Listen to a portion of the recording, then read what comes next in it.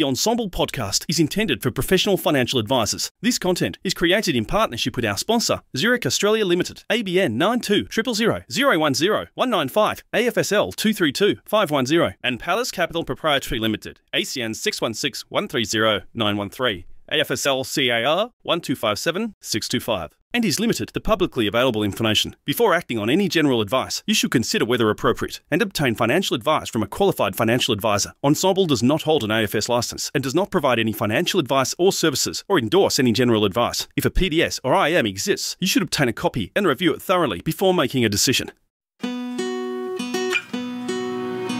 Hi, I'm Andrew Rocks from Ensombl, and I'm thrilled to be bringing to you the podcast Engine Room that's devoted entirely to the practices or the business of financial advice.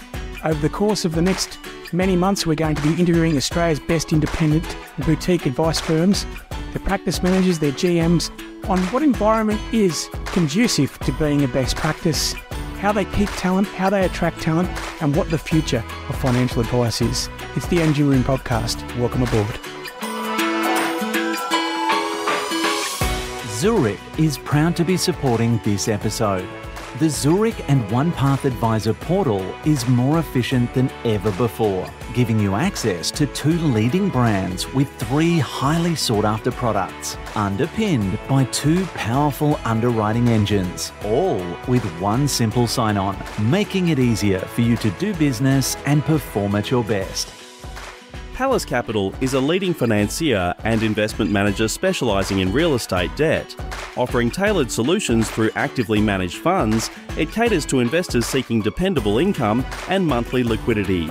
With a total transaction value exceeding $5.3 billion and an unblemished track record of 0 principal losses, Palace Capital delivers attractive risk-adjusted returns. The Palace Senior Income Fund offers monthly liquidity and asset-backed income, rated 4 stars by SQM Research. Partner with Palace to access tailored investment solutions. Hello, my name is Andrew Rocks, and welcome to another edition of the Engine Room podcast. Today, I'm live in Victoria. In fact, we're literally looking out and we can see the MCG out of Adam's beautiful offices.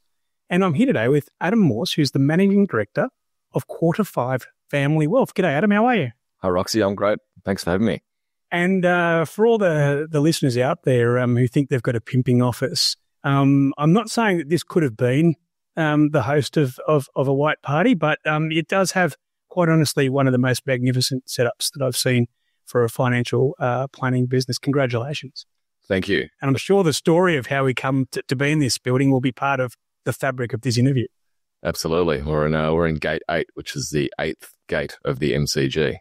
Not literally, but we're looking at it, and we're in a far beautiful, or a very beautiful part of the world. So, Adam, I asked just 5 minutes ago, and I said, what degree did you do? And you actually said, I wanted to be a financial planner from the age of 16. I just don't get that normally. So maybe flesh that out and give me a bit of an idea of that statement parlaying into what you chose to do. I'll start off with a quick shout out to a fellow financial advisor, Scott Milson, who I met at the age of 16. He was over at our place, and I was asking him a couple of questions around what he was up to, and he was studying financial planning at RMIT back then. It was in his year of placement, and I got really interested in the concept of it, which I'm extremely thankful for, sort of thinking back to that age, because I really feel for kids who are 16, 17, trying to work out what to do with the rest of their life, in inverted commas. Fortnite? Yeah. I had Sonic the Hedgehog back then. There you go. You go close. The concept of helping people, problem solving, I was always pretty good with numbers. I had a mum that have a mum who's got a great care for other people, and a dad who's got a really strong work ethic. What did your parents do? Dad's always been an earth mover, and then Mum worked as a secretary within Ansett until having kids, and then from there she's worked with disability support workers. Oh wow! After we got to an age where she could sort of go back out and get involved. So I'm looking at your timeline, and looks like you kicked off or finished school around 2000, 2001. Everyone knows when Ansett pulled the pen, because it coincided with a pretty horrific time. So fundamentally, your mum had that career, and then the moment you started your career, answer finished, and she parlayed into more of a sort of a health and caring thing. Is that right? No, she sort of departed answered earlier than that because just when she had young kids. So it's we had like a lot of families, we had split parents. So that meant that we were sort of bouncing between the two a little bit. And it wasn't the conventional upbringing of sort of two parents and three kids, but it taught us a lot of great skills in life, resilience, as I said, work ethic and care for people. And that were the things that really sort of resonated for me when I thought about what financial planning sounded like it was all about. Looking after people. It's funny, my own upbringing very similar. My dad was in aviation, aircraft mechanic, so not quite earth moving, but I had lots of exposure to big machines and a lot of detail and whatnot, and it basically very quickly figured out what I wasn't good at. Mm-hmm. So I don't know what you're like at driving a Bobcat or an excavator, but here we are in private wealth.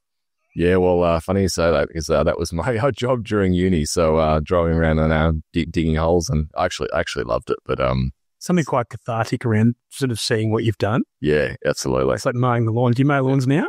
I do. I've just handed it over to the 7-year-old. So he's it's one of his jobs for his pocket money. So anyone here from the RH&S division of caring, then obviously he's very well trained. Electric lawnmower. So there you go. Yeah, take it. Systems and processes. Yes. What a theme. Delegation. What a theme. Yeah. So what did you end up doing at university, and who, like, from that background, how did you bribe or convince someone to hire you in? So I wanted to do financial planning, but then I was consulted out of that. So the view was that there's more of a future in software engineering. So instead of applying for RMIT, financial planning at RMIT, I went off and did about 6 weeks of engineering at Monash, and worked out that I had zero passion for that whatsoever. Took the year off, and then next year I went back and studied accounting and economics at Swinburne. So I think doing engineering, you have to go to university 5 days a week. Doing economics, it's a hard two. Yeah, exactly. And we had a good friendship group at uni, and sort of did that for a couple of years, and then I got to the point where I realised that I needed to. I was the guy that at school I'd get the report to say Adam's got a lot of potential, but needs to apply himself and do his homework and all the rest of it. And look, part of it was that we had a lot of fun as kids and a pretty fluid sort of structure. So that was always a challenge for me, sort of building that discipline into how I function from a day-to-day point of view. It's something I'm very conscious of these days. But one thing I did, which sort of changed the trajectory for me back then, was switch from the daytime classes to evening classes. So with all the responsible people. Exactly. Wow. At the front of the class. And at that point in time, that's where it turned. And I started to really focus in on, tax and the various subjects I was doing, and commercial law, which I really enjoyed. But it was one of the lectures that I was having sort of towards the end of my degree. And I can't remember what subject it was, but it wasn't overly inspiring. So I decided to head out to the computer room, as you do, and with the intention of doing some work, and ended up on Seek, and saw a job ad for McQueen Wealth Management. And I printed it off. I went home very excited. I marked it up with a highlighter. I spoke to my mum about it. I said, look, this sounds absolutely perfect for... Were they Collins Street back then even? St Kilda Road. Okay. Yeah. So sort of drove my four-wheel drive in there, and I think it was the first time I'd probably ever been to St Kilda Road, and caught up with Gus, and then a few weeks later, there I was. Yeah, they're a great firm. I have got a lot of time for that business. Noaki, who's currently running that, and it's still going after, I think it must be 30 or 40 years. I can't remember. But so you spent a little bit of time there learning about the basis of financial planning. When did you kick off your postgrad education? Pretty much straight after. So postgrad education sort of entailed, because I had done accounting with economics finance, so it didn't sort of tick the boxes from a planning point of view. So I did the diploma, the advanced diploma, and then the CFP, all in succession, along with the estate planning and life risk specialist designations as well. So if you had said to me when I was sort of 15 that I'd be sort of doing another 6 or 7 or 8 years of study post-school by the time you do uni and these other courses, I probably would have raised an eyebrow. But it was all, there was certainly weekends there where you're sort of missing out on going to certain events and all the rest of it. But I sort of felt back then that these things weren't required, but I've always had a big belief around being as strong as you technically can, particularly as a young advisor, and having these things to really support yourself as a professional. And where did you grow up? What area? I mean, we're talking in CBD Melbourne now, but whereabouts where you spend your formative years? I was out in the east, so mum was in Ringwood for a long time. Dad was out in Warrandyte, and then now most of my family live out in the Yarra Valley.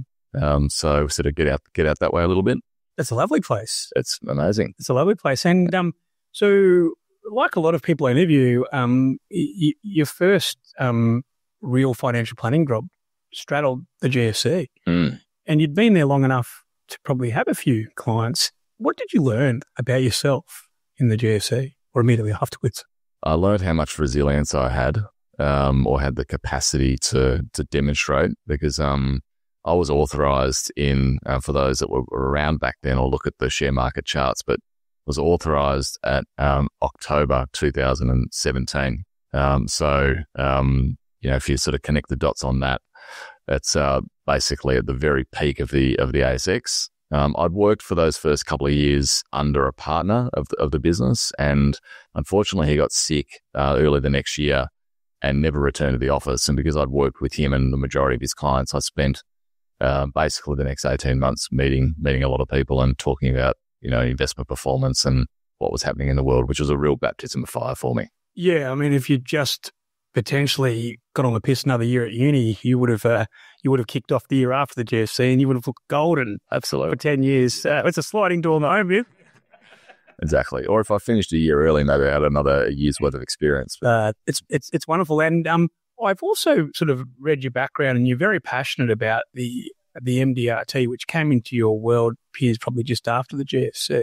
Maybe tell us a bit about why you got involved, what it is, and what it's meant to your career. Because we sit here today, and you've arguably got a great personal brand. Yourself and your wife have built businesses elsewhere, which we're going to get into, and you've got this great high net worth private wealth business. But maybe tell us the MDRT story, please. And probably the one that's a step before the MDRT, which was sort of coming out of the GFC with the McQueen team, was Bill Backrack. So like a lot of businesses post GFC. So Kieran, we've given a Bill Backrack link before, mate. Yep. Can we just flick that into Adam's one? So we were coming out of the GFC like a lot of wealth businesses. It gave us the opportunity to reimagine what wealth could be as an advisory model. And during that time, we had someone who's also been a pretty prominent part of my journey, Kingsley Oldfield, joined McQueen as CEO. Myself and Kings and Gus and Nowaki sort of all went through a process of thinking through what does the evolution of advice look like going forward. And as part of that, we went off and did a whole range of different things, but one of them was spending a week with Bill Backrack up in Sydney. We sort of came back from that and we talked about, well, what are the things we need to implement into this business to help reshape the advice model? And goals aligned to values. Financial modeling became a big part of it as well.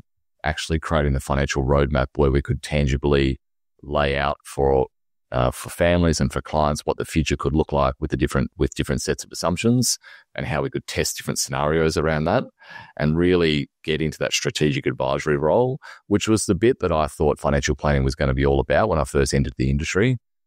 So it was a good opportunity to apply that sort of thinking with a group of like-minded people and implement goals-based financial planning, financial modeling, fee for service, and then really position ourselves as that strategic advisor.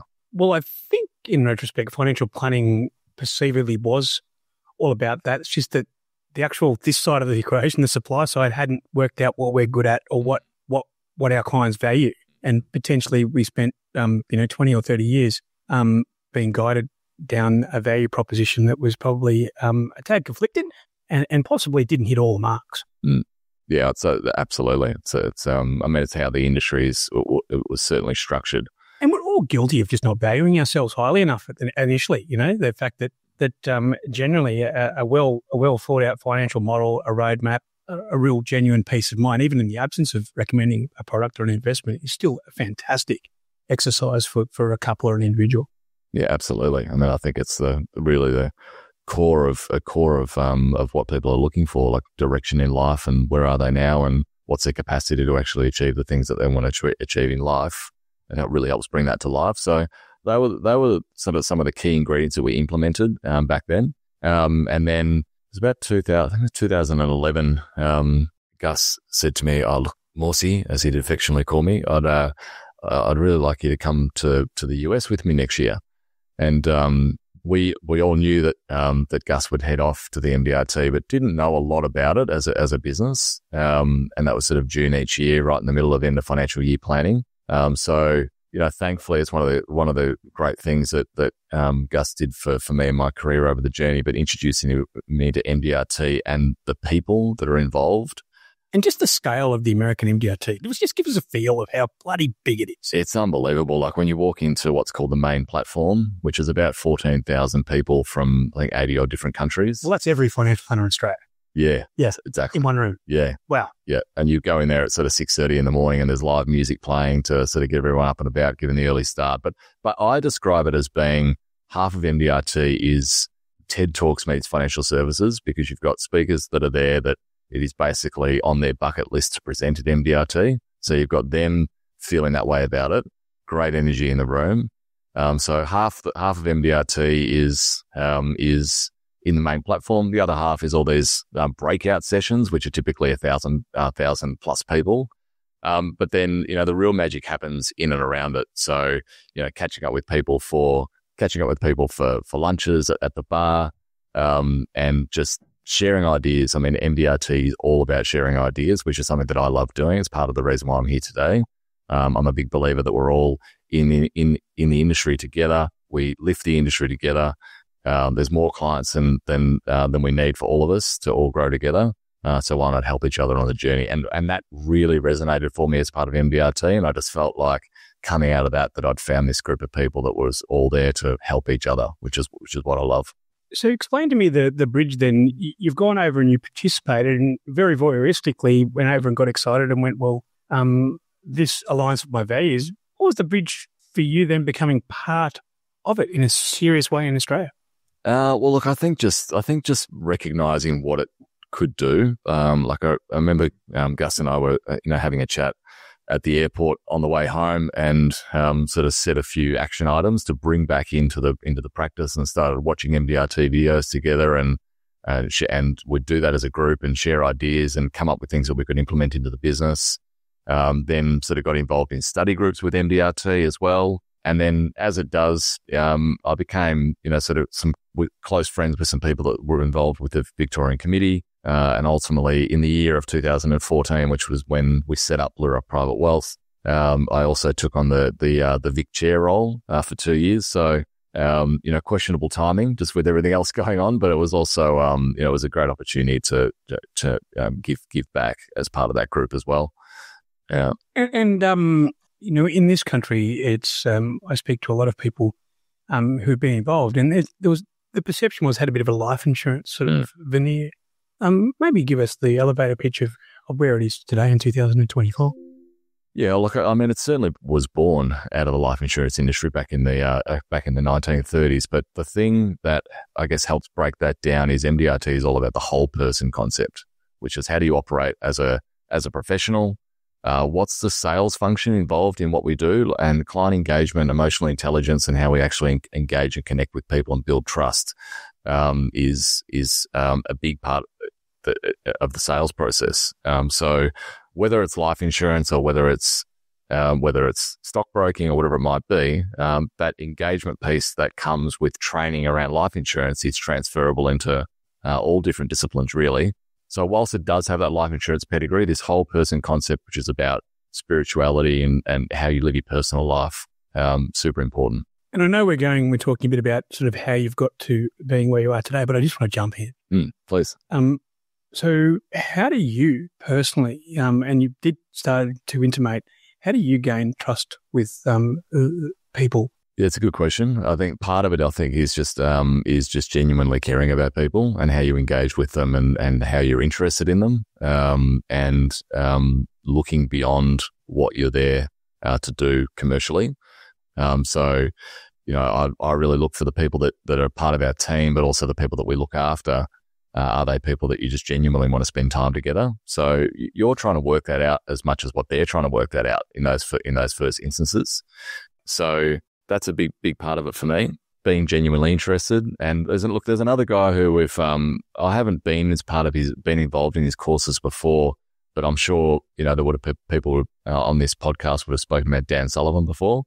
Dan Sullivan has a rule as part of his process that he doesn't speak about himself for the first 23 minutes of a client conversation. I'll stuff that today for you. Well, it's so it's I'm here to talk about myself. No, and look, yet again, Kieran, the Dan Sullivan. God, I'm just going to say Dan's links. Dan's links. If we could please get that, because we're entering into an era where for the last 5 or 6 years in retail and wholesale advice, a lot of people were paring down the number of clients they had and reducing and scoping their offering and basically learning to be profitable as the metrics of valuations change. But now that has happened, people are back looking for clients, and they're back it's almost back to the future. They're going, we've got this engine room, which we're going to talk about how you've built engine rooms and where it is today, but I need to be that person again and bring in new business. So yeah, those skills are vital. Yeah, absolutely. And you've just instantly sort of rolled into the fact that you, after doing MDRT, you then ran into a group called BlueRock, which how long were they going? 'Cause you kicked off their financial planning wealth division, is that right? Yeah, so BlueRock was founded in 2008 as an accounting practice by Peter Laylaw, who's also been incredibly influential in my career and life. So a big shout out to Pete. Pete and I live on the same street together, and we go fishing and camping and hang out as family. So that's that work-life integration piece that I was talking about before. So not balance, integration. Yeah. I use the word integration because I like the harmony of those things all interacting together rather than feeling like you need to sacrifice one for the other. And that's not to say that one is right and the other one is wrong. It's just the way that I apply it to my own life. To the maximum degree. Ella, my wife, she was one of the founding accountants of BlueRock back in 2008. So I was certainly came onto the scene after it was well and truly her home ground. I have to ask, did she interview you? No, right? Go. No, not quite. That would have been funny. Yeah. That would have been a bit of a conflicted process. Well, not at the time, no. But potentially afterwards. So for listeners who are not familiar with BlueRock, that they're accounting, and when you look at their website, look like they sort of specialise in particular sorts of businesses. What sort of businesses is that? Yeah, so the way that I met BlueRock was I was working with probably 4 or 5 different accounting firms as centres of influence, which has always been a big part of how we've grown. Because you believe in 2 professionals, is that right? 2 trusted advisors. Yes. Yeah, the 2 trusted advisor model, particularly when you're working with business owners, because you need to have a really great handle on what's happening on the business side and then translate that ultimately into what's happening on the personal side. So you kept saying the fact that you were the second trusted business advisor and there was one commonality being this business, and then you just started sniffing, is that right? Well, no, it was a little bit different to that. Look, because I've worked with accountants, I think one of the, from a wealth point of view, one of the frustrations that financial planners can often have is trying to sort of open up those accounting relationships and get referrals flowing back and forth. And I've sort of put it down through experience to accountants from my point of view kind of fit into 2 categories. There's those who are traditional accountants who do the backward-looking tax and compliance, and then there's those accountants who look forward strategically and really open up the conversation for the client holistically. And BlueRock was the first business that I'd seen do that to a really high degree, and was very much focused on helping business owners on their journey around getting the best out of their business and ultimately how that flows into the personal world. So given all the work we've been doing around values-based financial planning and financial modeling and all the rest of it, then seeing an accounting firm in action really bringing that to life on the business side, and also them being culturally aligned, that just really sort of opened up my eyes to how the 2 could work together. And look, you would have kicked off that business and you would have been the small partner coming in there, and you developed a niche, and you were there for almost 10 years. And during that 10 years, it appears that, or from an outsider looking in, and it appears that you started to craft the wealth business more and more in a direction that had some similarities, but increasingly it needed its own life and its own heartbeat with sort of a link back, but almost separate. Is that the reason why QuarterFive sort of flourished or sort of evolved? Partly. Look, I've always been focused on evolution, innovation, and growth as an advisor. We built Blue Rock Private Wealth as the leadership team of that business built that for business owners. So you touched on it before, but Blue Rock is perfectly suited for the entrepreneurial and high net worth part of the market, helping on the business side and the personal side. So we built that Blue Rock Private Wealth business to about 25 staff, really focused on that holistic advisory, trusted advisor model. And just given that search for evolution and growth, I've always seen the pinnacle of wealth in this mystical sort of realm of family office as wealth advisors. How do we play in that space? And what does it look like to be an advisor to ultra high net worth families and for intergenerational wealth? So it's sort of that thirst for that evolution, and then having the opportunity to work with some families through their journey. And I'm sure we'll touch on this as we go, but the clients that we work with kind of fit into different categories, and one of the categories is what we call emerging. And emerging is where you've got fast-paced businesses that at some point in time will have an exit, or they're spinning up a lot of cash, and then really need to think about how they set their wealth up beyond themselves, because the wealth that they're generating is at that level. So I had the capacity to go on the journey, and then, like a lot of things, you work it out as you go, speak to a lot of people, and then what we essentially started to do was utilize the same fundamentals that we had built within Blue Rock Private Wealth for business owners, and then apply those same fundamentals with the additional elements that are required to work with an ultra high net worth family and family office. Now, listening to you for the last little while, and I go all the way back to the qualifications and course that you did, economics and the estate planning, and it was quite a broad brush undergraduate that you did, and it's no surprise that you have ended up in a business that uses the real breadth of those skills, whether it be for intergenerational wealth, philanthropy, estate planning, family office, managing conflicts in family offices, which become a big part of the value proposition sometimes, being that third person in a meeting. Yeah. So that was the, I suppose, the catalyst, and maybe give us an idea of QuarterFive, because I'm here in your offices today. You've got a great team. You've somehow convinced Ella to also be part of it. And before I do that, what do you do? You mentioned camping, I think, once or twice already today. What do you do with your family to sort of get that work-life integration, but actually the family being integrated to it? Yeah, good question. I think we're still working that out, but we've got a 7, 5, and 3-year-old, all boys. So they're a laugh a minute. I've got 3 boys, mate, and a year with another bike with 3 boys on it. So you've got no idea. Yeah, all right. Well, there you go. So it's all coming for me. I mean, the last few years have been, or really, I think we've all been in the same boat obviously from a COVID point of view, but having little kids during that period, being intensely involved in the business, and then sort of in the back end of that, still having young kids, but spinning out a business. There's been a lot going on to really sort of focus on getting the foundations of the business right. So I love fishing. So it's sort of my thing outside of work and general family life. And the footy, getting the boys involved in both of those, but also just enjoying spending time at home. And I'm sure you've travelled with young kids, but something also about just not having anything in the diary as well, just getting to spend some good time together or get up the country. The interesting thing about the children your age is that in 10 years' time, they won't know you in any other context other than this current business. So even though your career spans all the things we've spoken about, they're only going to remember and boys respond to you showing them and being a role model far more than you telling.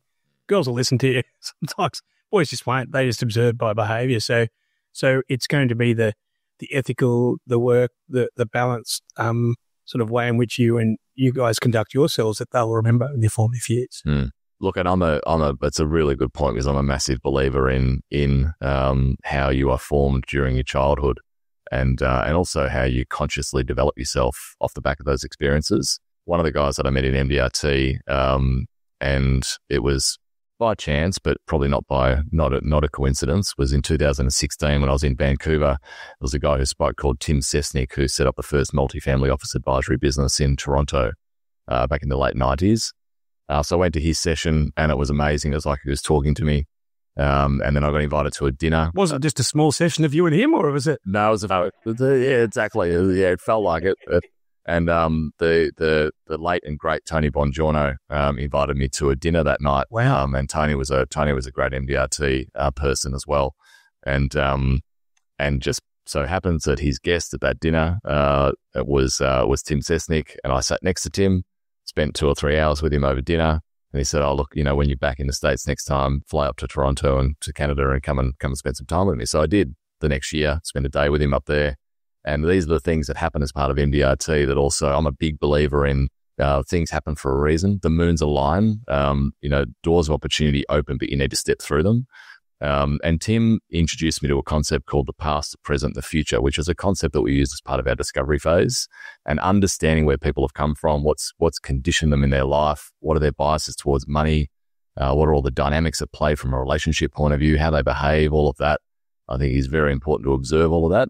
And then obviously understanding the future, and then most importantly, sort of tapping into that future, the legacy. Well, let's thank you very much for that. And this leads me to changing gears and sort of getting a bit of a feel for you now. You formed QuarterFive. You've got a team here. It'd be great for our listeners to hear about sort of the types of clients that QuarterFive are currently looking after, how you do it, how big your team is, and give you some granularity, not just on the front end, but how you deliver the services. Because sometimes when you talk about a high net worth client and it's all very exciting and it appears that there's big boardroom meetings and there's family offices, but geez, there's a lot of like ducks swimming in the background to make things happen. It'd be great to get a real feel for the client type and how you deliver on what you say. Mm. Yeah, there's a bit in that. So I'll answer. Please jump in with any questions where you want me to sort of delve a little bit more specifically. But the reason why we set up QuarterFive and I guess set it up as a specialist business separate to Blue Rock was really identifying an opportunity in the market where there are other businesses at play in this space from a holistic advisory point of view, but not as many because the space is dominated by the bigger investment managers and investment advisors. Which in part are our competition, and we have an investment committee and all the rest of it to be able to compete on that front. But really, our point of differentiation, our value proposition, and what we're passionate about is working with those families in a holistic manner, really understanding past, present, the future, ultimately the legacy they want to leave for their kids through intergenerational wealth transfer. Family harmony is a massive driver of ultimately what these families are striving to achieve. So that gap in the market around really working with families and providing that holistic advisory service is something that drove us to make the big decision, because we've got a lot of great friends in Blue Rock. It's been an amazing part of our journey. It's a great business, but we just felt like for the next evolution of what we wanted to do was to set up a pure play specialist wealth business for family office. And looking at your website and fleshing out what you said, it appears that you're very clever in swimming in the lane that you swim in, which is the human side, the getting the families right, getting the past, present, future right. And you've assembled quite an impressive investment management committee so that the other side of the ledger, which quite often is what everyone else leads with, you've got covered. Is that your thoughts? Yeah, absolutely. Like we need to be able to, like I sit on investment committees for some family offices and run our own investment committee. So I've been within that world for sort of long enough to understand what's needed to have the tickets to play and what families are looking for in terms of the investment solutions. You do need to obviously look further afield than just the traditional markets into alternatives, and offshore these days is a lot more accessible. Which requires just a lot more due diligence. Yeah. It's not fairly available, is it? I think like most things, you need to build it. And if you want to do it in a certain way, and we're big builders. So I'll sort of link that back to sort of how we run the business in a moment. But, we saw that, I guess the lack of due diligence frameworks and research available in those parts of the market as an opportunity to kind of build those services ourselves. And one of the things that we do for families now is actually help them implement their own due diligence process utilizing our own as a framework. That's pretty cool. Around how to run it and running, digital questionnaires and scoring matrices and bringing the family together and make decisions. And that would be quite a useful selling point when you're looking to potentially bring on a new family is point them to the fact that you don't just tell them what to do, but sometimes you help build them sort of frameworks on how they can decide for themselves. Yeah, we've got this unique opportunity where you're working with multiple families and multiple clients and this is the same for anyone who's in wealth, but you get to see how good businesses and good families and good operators function and what best practice can look like. And then you can take the interpretation of all of that and then provide a structured framework that you lead with as a business, but then you can also inject that obviously into the operating businesses of families, which is a family office. And typically you meet these families through their trusted accountants or what's the way in which you get introduced to these families? A range of different. Don't say Collingwood because no one's going to believe you. Some people will, but the other 16 teams won't. No. Exactly. It's a love-hate affair with Collingwood and all Collingwood supporters love it. So it's water off a duck's back. No, look, centers of influence. It's and other. I mean, these families. They're like-minded people. They're typically they're friends and part of the community of other families. There's professional groups that we're part of. We've sort of been well supported by organisations that look after families and bring them together as part of a community. So my big philosophy, in life has always been to add value. So if we get involved in a community, how do we add, rather than, putting up a sign and saying, right, we're here to grow our business and look for clients. It's like, well, how do we get involved and actually add value? I'm a big believer in the network effect of connecting people and adding value for them. So going out of my way to connect other professionals with each other where I know that there's a benefit involved for them, but not necessarily something explicitly involved for us. And then ultimately, that's been a big part of how we've shown that we are interested, how we care, and that adding value is an important part of it. And then for the right people, that then just creates an ecosystem of collaboration. And part of, I guess, setting up QuarterFive has allowed us to go back out and build our strategic partnerships. In the past, obviously, Bluerix is a very diversified business with different professional services, so hard to have external professional relationships where they cross over with other Bluerix divisions. Yeah, look, I'll say it. It's pretty hard to go and organise relationships with other accounting firms when you're involved in an accounting firm. Yeah, exactly. Yeah. Exactly. And it doesn't mean it's a bad thing. It's it's reality. That's the pro and con of being that type of model. So that's exactly right. Now, I'm a big fan of the following term: be inspirational to aspirational people, and the listenership of this podcast are quite often people, or are generally people in the industry. But maybe if you could put a few more commonly accepted bones around the type of clients. So do your clients, whether it be alternatives or whatnot, typically invest that sort of $10, $20 million plus with you? Is that sort of the mark? A couple of things in there that would be good to highlight. I guess the first one, which is a little bit different, is that we don't require for a family to be a client of QuarterFive, we don't require them to invest anything through us, which is the first part of it. Now, it's very common that they do, and they can be $5, $10, $20+ million of capital that we're looking after. And does your commercial engagement with them allow that? Yeah, that's exactly right. So we've very specifically structured our service into the strategic consulting work that we do.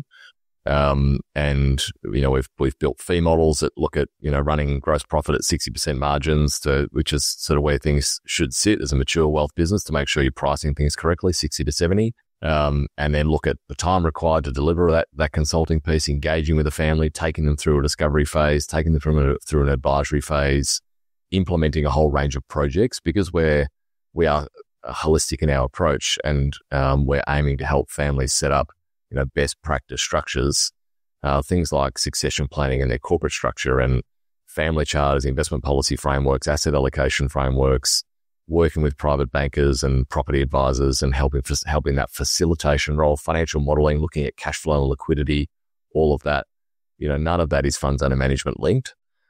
So it's difficult to run an advisory model where traditionally you charge a certain percentage on funds and then you try to incorporate some of these other services. We made the decision to very separately or distinctly separate those two, charge for the consulting piece, charge a lower fee on the funds under management side because we're not trying to compensate ourselves on the other side. Yeah. And then be able to go to market with both, but also be comfortable to offer either or. And the way in which you've arranged the engagement and ongoing management is yourself quite often. And I imagine you have your fingers on most of the new clients as they come through or the new opportunities. But you've got, I'm reading website, you've got Ryan who's estate planner. So straight up, you're straight into it. You're talking about succession, in the investments, John. And then do you, in your team, who does all of the grinding work? Have you got a team of associates or how does that fit together? Yeah, good question. So one of the things I learned early days. They're listening, by the way. Oh, Wayne, look, they make absolutely everything happen. I've got two of our best people heading overseas in a couple of weeks' time for December for a wedding. So I've said I may as well just go and join them because I'm not sure what I'm going to do for the next month without them helping me. But we can edit this out of Farah. No, but he likes to be vulnerable. There's a line, right? But in all seriousness, one of the things I learned early days in Blue Rock, which I've really tried to share with others, is to never go to a meeting alone. And obviously now with the things like Read AI and other tools are making that a bit easier. But the concept of a wealth advisor going to a meeting, trying to engage properly, writing down notes, doing a diary note afterwards, sending a follow-up, it's just it's inefficient from our perspective. Having two sets of eyes and ears, having the quarterback of the client, who then just runs with everything, allows me and other senior advisors to run a higher velocity client engagement process. So I'm going to jump in. You said quarterback, QuarterFive. Any lick? No, I thought it's just going to be the clever guy. I should have taken it. Yeah. So tell me, and just quick anecdote, and we'll get back to it. Where did QuarterFive come from? Yeah, so we got. Because is that when Collingwood tries to win this year's or next year's thing in the fifth quarter, or is that pretty late? Tries. Okay. You've heard it. I normally don't like to date these, but yeah. Oh, you brought it up. Yeah, fair. No, so we had Andrew McKinnon from Taboo, a creative agency in Cremorne, helps with the process. So thanks, Macca, if you end up listening to this.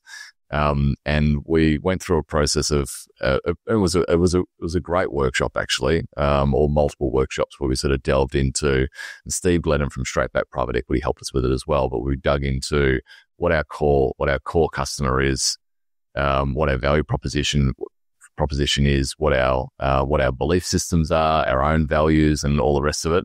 And so out of that, we dug out some sort of keywords that really explained what ultimately we were trying to achieve through the business. And one of the words we were circling around was kindred, that representation of sort of bringing family together and that in those relationships. We couldn't quite get there with the right name and trademarks. And then Andrew introduced the concept of the fifth quarter. What happens after the game? Yeah. What's the work that we do? First thing I thought of when you I reached out to you and I've gone, he's linking succession. Yeah. So clever. There's a few things really. So there is succession and legacy. What happens beyond life? What happens after we've had a meeting? What is the work that we do? What's the additional piece that we add to a family situation, that additional piece of value? And also the building that we're in is called Gate 8. There's 7 gates in the MCG. So this business building's been affectionately called Gate 8. So QuarterFive kind of plays into that too. And I've been here. It is early morning, but I have been past your coffee shop that has beer taps.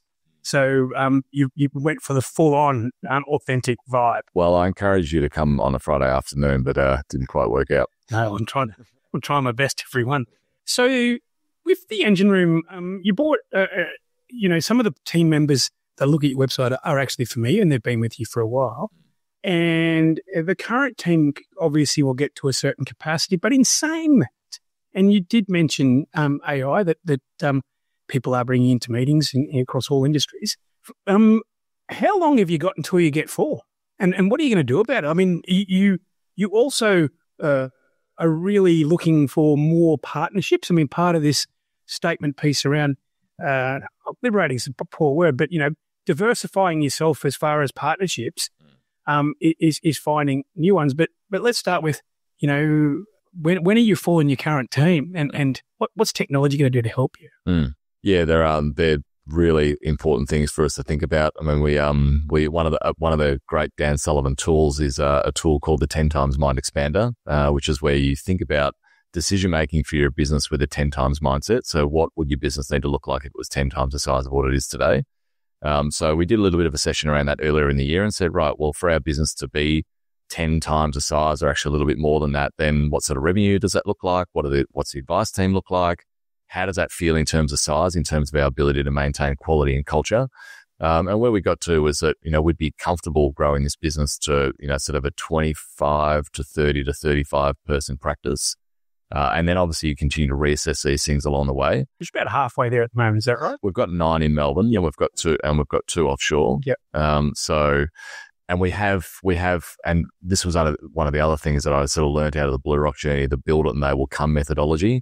And it is something that I think wealth advisors in general, they do poorly, which is hiring ahead of need. Often businesses wait for we're full, we're over capacity and make that decision to go and hire someone. Oh, you're talking to a guy who spent a bit of time at a business of called VBP, and the amount of phone calls I go, okay, well, when will this need come up? And they're like, well, actually 3 months ago they left. Yeah. You're like, thank you, maybe. Yeah, exactly. And it was... the organic growth that we had within Blue Rock Private Wealth and Blue Rock in general was really on the basis of hiring and finding and growing.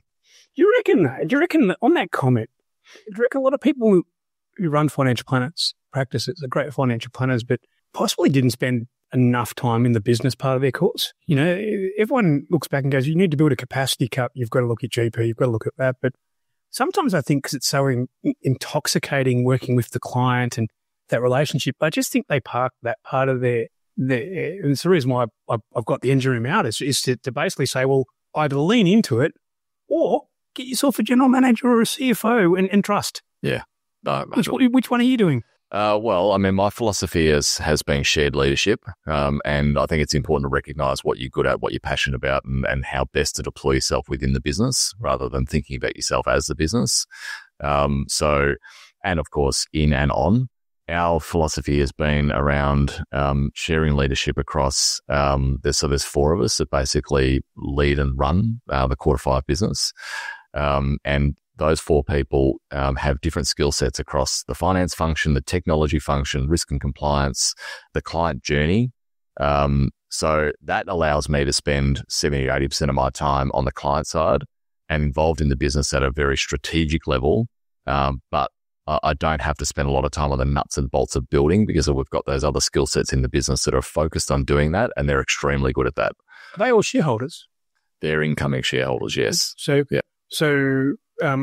you've got the four pillars, I suppose, and what's the cadence of them? Like, when do they get together, and what authority do you bequest upon them? Because it's all good and well to have names on websites, but sort of how often do they meet and how's it work? Yeah, good question. So they catch up weekly, and then we have a fortnightly check-in that I'm typically involved in, but it's really just to sort of for all of us to get across the different things that we've all been working on, because we have different responsibilities around the business evolution and innovation. But ultimately, having those people in the business where you trust their capacity to deliver a level of work which is over and above what you could deliver yourself, I think is liberating. Being able to hand the reins over on certain things and let people run and grow themselves. I'll actually read off your website, quote unquote. At QuarterFive, we believe that exceptional wealth management is built on trust, expertise, and collaboration. So you've just lived your brand promise. Yeah, it's a big. Well done. Thank you. And look, that's not they are obviously words on the website, but that's what we really believe in. And I get a massive kick out of seeing people do great things and develop themselves, and I think it's a big part of why we have been on the journey together with quite a few people for extended periods of time, because we sort of recognize that everyone's has their own journey in life, and that it's obviously not all about career. It's more about ultimately the way you live your life and what you want to achieve, and your career should be complementary to that. So we spend a lot of time with our team talking about, we do our typical performance review process every 6 months, but every other 6 months we actually sit down and go through personal goals and a personal planning framework. awesome because I always in this podcast ask 3 questions. Why do people join you? Why do they stay? And how do they grow? And I'm adding another one for you, which is, are you a wedding crasher for every employee, or is this a new thing? No, I've been to a few weddings over the journey. I feel so very privileged. So, this one's overseas. The one that's coming up's overseas on the 20th of December. Oh, shit. I hope it's an awesome wedding. Absolutely. Yep. So, but why do people join? Why do they stay, and how do they grow? And I think you may have touched on the grow bit already, but I'll let you answer it. Yeah, I think that the why do they come in the first place we attract like-minded people who have a thirst for excellence, and mastery is one of our values. How do we become? We don't need to be the best, because I think that can be perceived as being egotistical, but the search for excellence and wanting to be the best versions of ourselves, personally and professionally, is, I think, a part of what attracts people who want that from their careers. The business that we're building, we feel like we've got a great advisory proposition now for the families who we work with, but we also know that there's so much more that we can do and how much further we can grow through the use of technology that you touched on before and other things. Keep going, and I'm going to ask you tech stack in a sec. Yeah, so why do people come? I think it's that thirst for excellence and career growth and being the best versions of themselves. Why do they stay? I think that we work within a very fast-paced environment where we're not a mature business, like we're a growth business, and we're doing a lot of things all at the same time. So workload's pretty intense. But at the same time, we're riding the bumps and we're celebrating the wins together, and ultimately we're all growing together. I think it continues to go back to how do I keep thinking about, and how do we as a leadership team keep thinking about what everyone is, what does their next step look like? What's their view of that? What's our view of that? How do we keep facilitating how that plays out for them? And you did mention you review them once a year. Yeah, their 360 review, whatever the terminology. And I picked up earlier that you're facilitating some sort of ESOP or a share in the ownership of the game at the moment. Is that right? Yeah, so a couple of things on that. We basically, in a formal manner, we catch up quarterly. December and June is when we do our, performance review from a professional point of view. And then the other quarters, the first one we do is an offsite, team planning session. But as part of doing that, we spend a few hours on a personal planning matrix that we built that has, goals and education and family and what does culture mean to everyone and all the rest of it. And then we catch up on that sort of later in the year as well, just to check in on how people are going throughout their own year on their own personal planning. It's like your team's mini family office plan. Yeah. It's trying to not be the plumber with the leaky tap. Now, we didn't talk about this question earlier, but I'll ask you. So, are you there reviewing everyone else? Do you have a board structure? Have you got investors? Who reviews you? Yeah, it's a good question. Good point. We haven't set it up yet. We've got a board, absolutely, which is the 5 people who are the leadership team of QuarterFive. We're very, very transparent with all information within the business, not just at a board level, but across the whole team. So what does that mean? Does that mean that you don't just share goals, but you share where you're at financially, potentially, those sort of things? Yeah. So everyone the whole team sees all the financials every month. Yep. And we talk through that really open. I'm a big believer in that. It's a thing that Dave Carney brought in at VBP, which is the great game of business, where it's just transparent. It means your energy's focused on the right things. You don't have to, try and explain different things. It's just there. It's a concept of the entrepreneur as well. So having those who are in the business who may not be business owners and may not have a desire to be a business owner, but will act and behave like they are owners of a business. I'm Googling entrepreneur right now. I'm not sure if it'll come up. It will. That's you'll actually just pitch a review. Yeah. So, and then what's it look like? I mean, you the Blue Rock business, you were there for years, and it was a big business, and they knew how to have fun. What's it look like when you guys succeed? Like, what do you do with the team? Because they're all in the office at the moment. So is that right? So you've got an in-office philosophy, is that right? We've got an in-office preference. Because in terms of where we are, like the actual premises itself. I'd come here. Yeah, which is, we want people to be here collaborating, the energy, bringing that energy together. And the nature of the type of business you do is a collaboration business. You've got multiple people working for one solution or one client. And we're also part of a community here as well. Like, what does that mean? Well, it's a community and an ecosystem that has ultimately been is the vision and has been implemented by the Harris family, who have been a part of our journey as well, that we're very thankful for. When Brad sort of took over as CEO of the family office, one of his elements of his vision was to actually have a physical home, an office for the family office, right, and to build an ecosystem that represented the family's brand and values. And that's really, where Gate 8 how Gate 8 has come about. So we see ourselves as an important part of that community, and we also want to make sure that we give back to that community. So physically being around and getting involved in events and bouncing ideas and sharing opportunities is sort of a big part of being physical part of that community. Positive ecosystem all around. Yeah. But look, having said that, I mean, some people are great working remotely, and I think COVID, taught us that. Other people, it doesn't come naturally to them. They need the structure and discipline of an office. So, for those that are naturally good at working remotely, then by all means, it's one of the things that I enjoy doing is not having to think about what other people are doing, because you just know that they're doing great things. So for those types of people, they can sort of flow in, flow out however they like. Now, given that our listenership, we've got about 10% of our practices either are all in that high net worth, or they have some high net worth clients, and they're all operating off a rich tapestry of sometimes efficient, sometimes inefficient tech stack. How do you bring it all together for your team? Yeah, it's so there's a couple of things I'd share on that. One is, I guess before technology, it's around thinking about client process. How do we're big on thinking about consistent client experience and process, and then how do we use technology to help enable that? Well, we have to be consistent because all the other consumer things they use are pretty good. Yeah, exactly. So I actually said Google it a second ago. Yeah. Yeah, there you go. Yeah.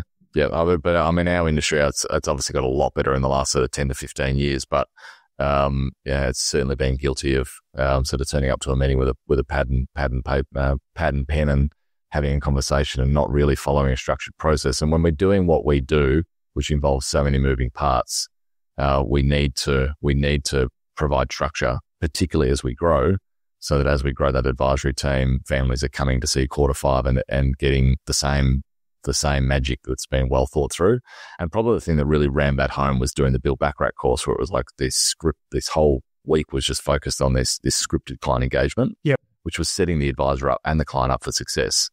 So we run a discovery phase, which is where we sort of really unpack the client's world. And at what stage this technology is led with that?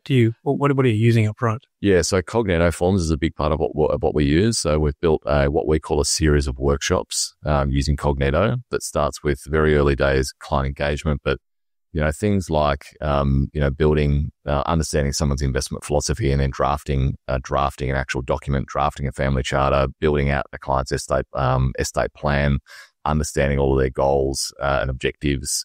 Cognito is a great tool for kind of setting up a client journey, capturing information, but also educating the client on the way through. Yep. So that's a part of it. We use other tools, obviously, like a HubSpot as a pretty important sort of front end CRM. We use Xplan, but primarily for its modeling and for its whole of wealth reporting capability, which is one of the services that we provide to clients, report on every asset in their whole financial position. And financial modeling was right back at the beginning, one of the things you're passionate about. Yeah, and we still do it. Like it's even for families that are worth tens of millions, if not hundreds of millions. Like there's still this one of the objectives that often sits within a family is what net wealth they leave as part of their legacy. And in order to help understand that, you can actually visualize that by mapping it out. Yeah. So you're not doing financial modeling to work out whether they can pay the mortgage off or pay for the school fees, but it still has quite a purpose and scenario analysis. Like it goes right back to what you said. It's a tool at the core of what we do. Oh, awesome. So you've got Cognito at the front end, which is the tailored one, and then Xplan, which is, I suppose, quite consistent, especially in modelling across the entire industry. If I was to talk about partnerships, I would assume that everyone's lining up to be a partner of yourself and your business. What attributes or what qualities are you looking in leadership and the actual partnerships? Cultural alignment, first and foremost, like with the other businesses that we are going to spend time with and work with and entrust with our client relationships as well. Are they aligned with us in terms of how we think about professional services and looking after someone, how we interact as our teams? Yeah. So that first and foremost, building that relationship, which is where it all starts, and then the capability, obviously, are those partners playing in our same field? And again, you were very big on technical proficiency, so it's no accident, as you said, you spend more time at uni after school than at school, so you need technical proficiency, cultural alignment, anything else? And also, just what does we're in business, we're growing, so also just identifying what the commercial opportunity looks like. So a symbiotic relationship. Yeah. So okay, well, and you mentioned off air that you were looking at the moment. So if people are listening out there, you're clearly a big believer in being a specialist in what you do, and then outsourcing is a poor name, but partnerships. Partnerships, yeah. And I always like to ask business leaders here what they think the future of an advice practice is. So obviously you're going to put your hat on for the one that you lead, but maybe give us a bit of insight where you think other types of advice practices sit and what their opportunities are. Through that one, yeah? Yeah, well, look, I mean, it's pretty clear. I think the standard answer would be that obviously technology is going to, and AI is going to continue to disrupt the more traditional role in some sense. It's only been a standard answer for about 2 years, by the way. Before then, it wasn't. Yeah, well, you're right. Yeah, and it's slowly happening. I think these things have the capacity to accelerate pretty quickly as well. So, and obviously, there's going to be a part of the industry where there's an older demographic which sort of probably won't ever engage with those tools. So we're probably right with it within a certain part of the client segment for a period of time. But if we just sort of bank on that and not think about what the opportunity looks like going forward, it's less about managing risk, but more about opportunity, then what's the role of the advisor? What role do they play? And I mean, again, you'd expect that the typical answers around sort of emotional intelligence, family dynamics, taking people on the journey, connecting the dots. It's a big part of what we do is helping connect the dots across legal, finance, accounting, wealth, investments, whatever it might be. Being that person in the middle who can help orchestrate it, because most families who have wealth, they don't have experience in connecting all those dots and understand the legal piece and the accounting piece and all the rest of it to a sufficient level to be able to do it themselves. Especially ones that made their wealth out of being hyper-focused and hyper-good at a narrow range of things. For sure. And they're brilliant at certain things. And I suppose it's great that they're engaging, acknowledging that there's a broader world. But you mentioned that AI and efficiency is going to be a big part of it. But given yourself and Ella, from a personal perspective, have got 3 kids under the age of 8, then you've got quite a few years left in you doing this, mate. I can tell you that much for free, unless they're going to start giving away private school fees for nothing. Yeah. You've got quite a few years of doing this. Yeah, well, we can't get ChatGPT to look after the kids, so we'll get ChatGPT to help us with the business. There you go. That's exactly right. There's his ethical standpoint on that one. And you mentioned it. I asked you, and as I asked a lot of people, what's, a lot of people listen to this in the industry, and what's the number one thing, the first thing you'd like people to leave this podcast?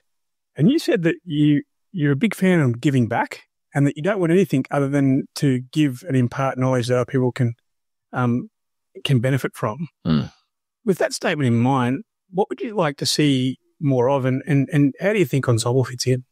Well, I think Ensombl plays a massive role in bringing that community together and making sure that the quality of collaboration remains high.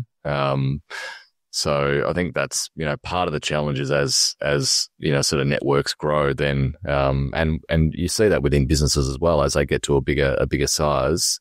And I think it's part of what really attracts me to still being a solid part of the MDRT is that it attracts a certain type of person who really wants to be there, wants to give back and maintain that quality. So, you know, there's more of that I'd like to see, more people getting involved who have the capacity to add value.